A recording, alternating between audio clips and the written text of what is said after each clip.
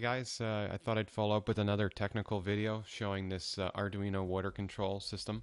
I showed a video before, notably my shaky video, and since I've gotten tons of questions in regards to its wiring and mechanical components chosen, and basically the general scheme of the system and what its purpose is, and I thought I'd follow up with an in-depth technical video explaining and answering all these questions in one shot.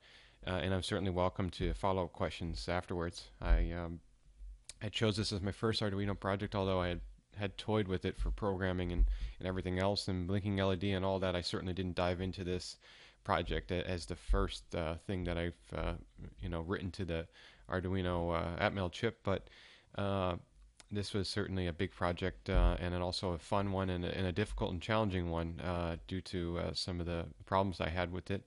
Primarily the AC solenoids, which were tough, and I have some remedies, and I'll talk about that and some of the difficulties and how I ended up with the system, and we'll get started. Okay, so here's an interior shot, and although unfortunately I don't know why, but I hadn't taken any really good high-res photos of this project, but these are just two iPad photos.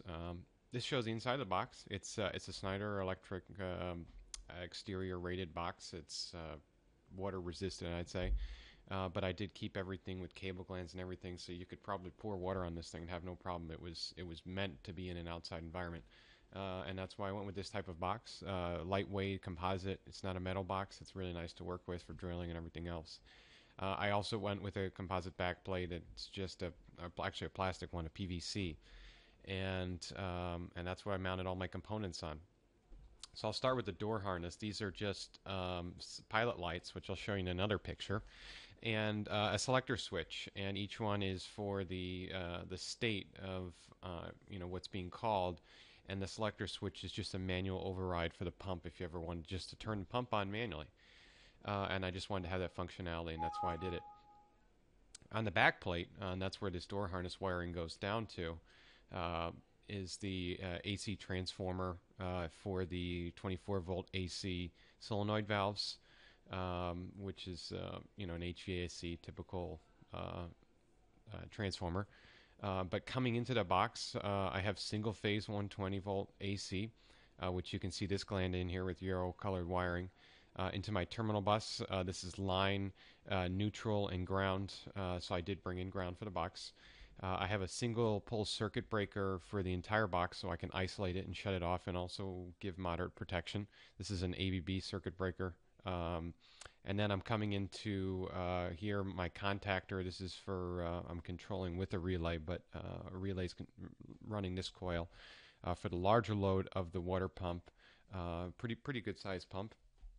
And then I have my a couple of field terminals.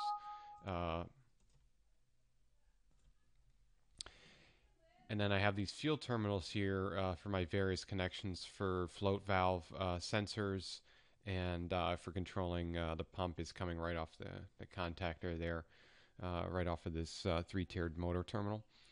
Up here I have my power supply. This is my DC power supply. This is just a small, slim DC power supply for the Arduino, which is a 12 VDC. It's also for the relays. And these are fuse terminals, various fuse terminals in here for protection for each of the loads. And these are Finder relays that I'm using. The tough thing with the Arduino is it's not like a PLC where you can directly drive loads from the outputs of the controller. And so you've got to respect the limits and the thresholds of the Arduino. So I'm coming off the Arduino to a logic level relay board, which is a SaneSmart relay board. It's got 4 cube relay mechanical relays. And those are driving larger Finder relays, which are very easily replaceable. You can just pop this black lever and pop these relays out if you damage them or for any field replacement of any kind.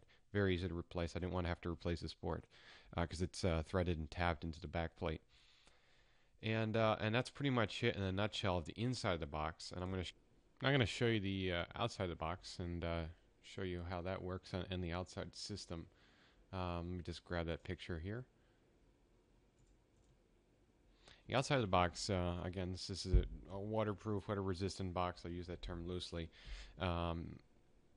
We've got cable glands coming in here. We got our power in. We've got our various float sensors, our two float sensors, and we've got our manual override switch for the pump. Those all come in, obviously, field. This is just for me testing on the bench. The outside of the box, we've got a nice little panel plate. It's all in Portuguese. Eu falo português. And this is located in Brazil, and that's why I did it that way.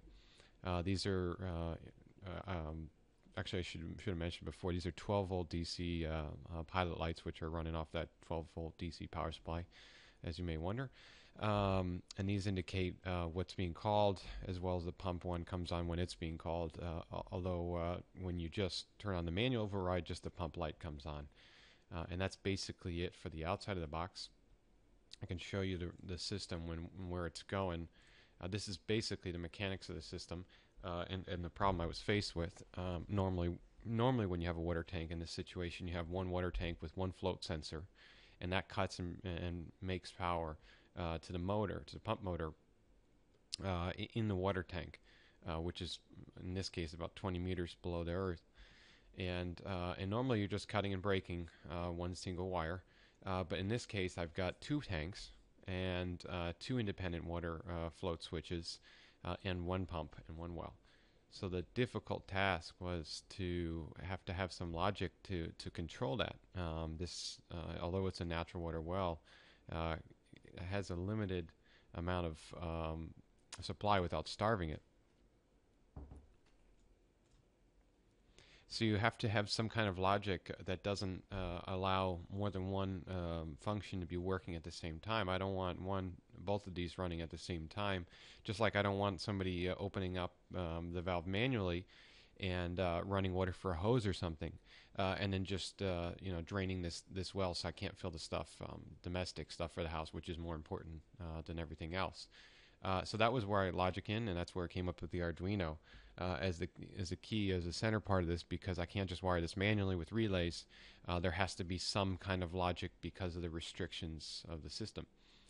I wanted to go with the PLC, but it was very high cost, and I tried to use the Arduino Uno as a low-cost solution for creating that logic, or for storing that logic and controlling it. So basically what's going on is, and I'll show you a picture. This is just this is one of the water tanks. It's just a fiberglass tank where you've got a feed in, and then you've got just an exit out in case it overflows. Very simple, rude and crude. That's just one of them. And here's what this box is basically replacing, which is just manual control. It's just a switch and a breaker to switch on and off, and you've got to just switch stuff manually. And that's pretty much it. I'll get into the schematic now, and I think I'll show you here is I'm in AutoCAD actually, and this is the mechanical view, just a review again of what's going on in the box. I did design it in AutoCAD first to make sure I could fit everything. It was a tight fit. Here's the Arduino Uno in the middle, that SaneSmart relay board, a transformer. There's my DC power supply and my fuse bus here, and some of my relays, my AC contactor for the pump. My circuit breaker for main isolation, and my AC bus line in, and then some of my various field terminals for this job. And then obviously the front of the box where I've got the status of it, and that's obviously changed. That's where it ended up like that. So I'll show you how this thing is wired up in schematic, and of course later I'm going to publish these to PDF and how I offer them. I still haven't decided yet. My CNC controller that I've built, I actually sell the plans for that. I'll see how I end up with this. This is a little bit more simplified schematic, although I did have a lot of time into it. But I'll just show a review of it for now and how I've got it set up. So basically you've got power coming in to your main breaker. You're coming into your AC bus and you're feeding your AC consumers. You're hitting a contactor for your water pump.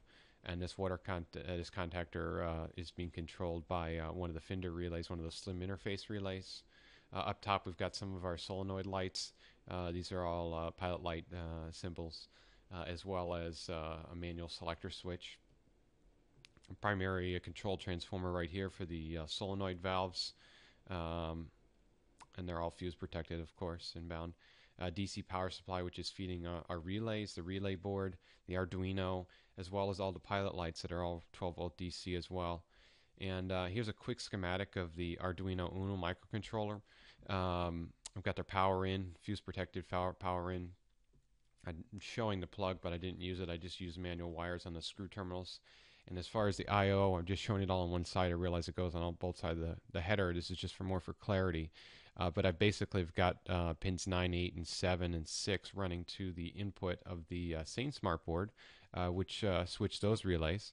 And then I'm also carrying my 5-volt auxiliary output with the ground over to the Sane Smart board to power the board up itself. On the other side of the board, I'm running to the relays for each of these normally open contacts, although there are normally closed for each set, just using normally open contacts. One is for the pilot light. So I'm switching the relay, which then turns on the fender relay, which turns on the solenoid valve, but I've also got to drive that pilot light, so I'm using an auxiliary or the second set of contacts. There's two sets of normally open and two sets of normally closed contacts on that board. It's actually a really tight package that has a lot to it as far as control. So I'm driving the pilot light, which tells you that the solenoid's open. A little bit more upstream, it's kind of a dumb pilot light, but it's a very simple box, and I didn't want to go downstream with that, showing that. Here are the water float switches, which are literally just micro switches that either roll up or down with a little ball that closes them. Just 2-wire switches. And then my selector switch, which is illuminated, which is also another 12-volt consumer DC. So I'm switching it on, and as I'm switching it on, I'm also looping through a little LED on the switch itself to show that it's on. Also, here are the fender relays that are driving the full load of a solenoid valve, and these are driven. Their coil is driven by the Sane Smart board, and these guys drive the full solenoid across their contacts, which is AC, but I'm controlling it with the DC coil. And these are the 3 solenoid valves, and that's pretty much it inside the box. Very simple schematic. I'm also just going to pop open the Arduino app, the IDE, and show you some of the code I've got going on. Let me just pull up my sketch. I believe this is my latest version, and I'll publish this code for sure because I got a lot of help, and I've already published this on the Arduino forums anyways. Basically, what I've got going on is I've got to declare the digital inputs, the outputs, and some delay times, just some constant integers. The float switches, the manual switches, the relays, and then also the delay time for debouncing the switches themselves, so I don't get any false triggers, and then for the manual switch as well. And then I'm setting up the pin mode for what I'm designating each individual Arduino pin for, and their functions. So here you got S1 through S4 as an actual input, and the outputs are K1 through K4, which is just a relay numbering, as well as I'm writing the digital 1, 2, 3, and 4 high for the internal resistors. That just turns on the internal resistors, so I don't actually have to put a resistor in on my circuit because it's already built into the Arduino chip. And then I begin my loop. I begin my logic. And basically, this is just an if-else statement. I know it looks like a lot of code, and it took me a little bit developing it and talking with some members on the forum. But it's really not very complicated. It's basically you're developing one logic, and then you're just continuing it over the course of all the switches. And you could keep going on for hundreds of switches.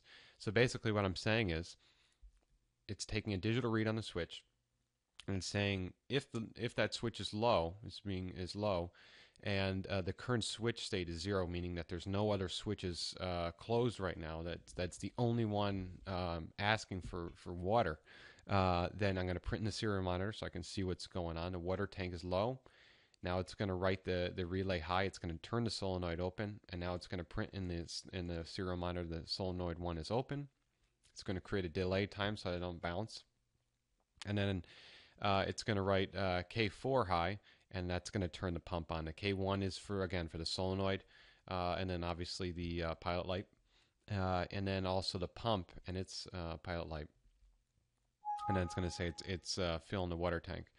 and so I continue else if, and then I'm keep going. And the current switch, if it drives it high, now I'm going to turn the pump off, and it's going to do the same thing. And then it's going to continue the tank 2 logic, which is much of the same stuff. And basically by having this logic, it's never going to let more than one tank fill at the same time. Everything's going to wait in line. You can literally hold on to that switch, 2 switches, and as soon as you release one of them, the other one's going to go.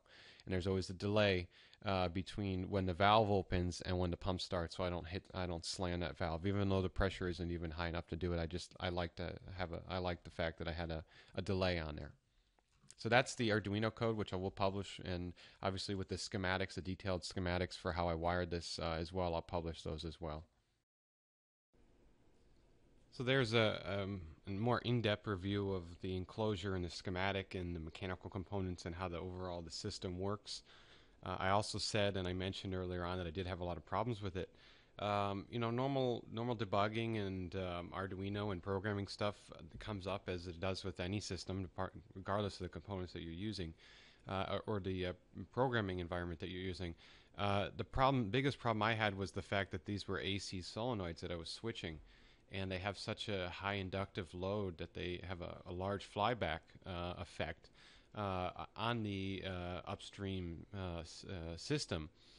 And I could not snub it. I literally could not control it. Normally, if they were just a DC solenoid, I just put a diode on it so that it was only one direction and have no problems. AC solenoids are very difficult to work with in this respect because of the flyback that they cause when you're they don't like to be switched off, basically.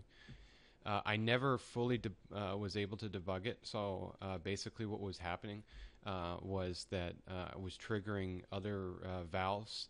When one was shut off, the other one would just flicker and either reset the Arduino altogether so fast that I couldn't see it, or it would cause a trigger on another output. Again, nothing really life-threatening, nothing crazy, but I still didn't feel comfortable with putting it there because of the problems I had. It's always a debate. This system is very complicated compared to a manual switch, basically. There's so much less possibility for something to go wrong with a manual switch and manual wiring and a proper junction box than this system right here. This makes your life easier, but there are a million more things that can go wrong as a result of it. So the fact that it wasn't 100%, and the fact that it was in Brazil, and that I'm not always there, if it was in my own house, I'd probably do it.